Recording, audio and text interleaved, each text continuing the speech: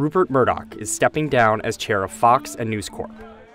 The company said the 92-year-old media baron would exit his roles when they hold annual meetings in November.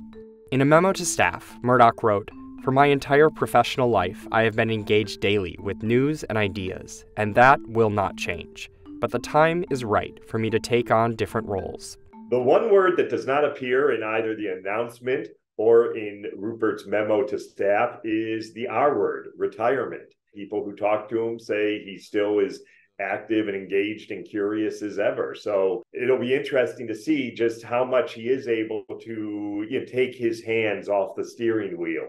His eldest son, Lachlan Murdoch, will become the sole chair of News Corp and continue as executive chair and CEO of Fox.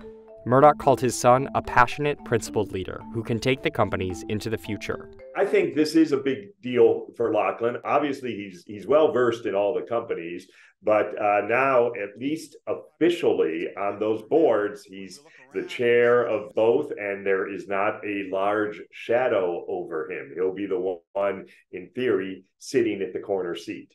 Rupert Murdoch built his media empire over 7 decades, changing news and entertainment as one of the world's most influential and controversial figures. What keeps you at it?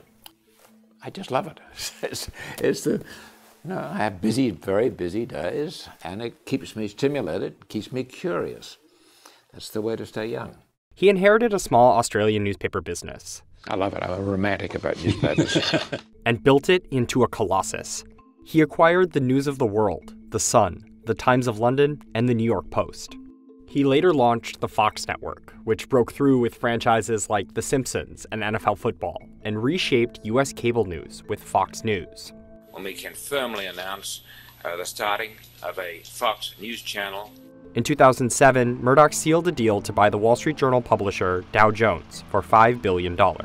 Rupert is a very obviously polarizing figure to many people with his views, with the views of the editorial pages of both the newspapers he owns and the cable channels he runs. He mingles among world leaders, has an influence far beyond just his media companies.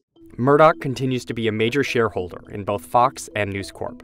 I've been covering this company too long to be surprised by anything or to look at anything as written in stone. Rupert Murdoch has built an empire that is constantly changing, constantly moving parts around, both in terms of the companies he owns, sells, acquires, and the people running it. Often they're like pieces on a chessboard. At this moment, the only other Murdoch inside the empire with his hands in both companies is Lachlan Murdoch. But this is a long game, and so we will see ultimately how this all shakes out.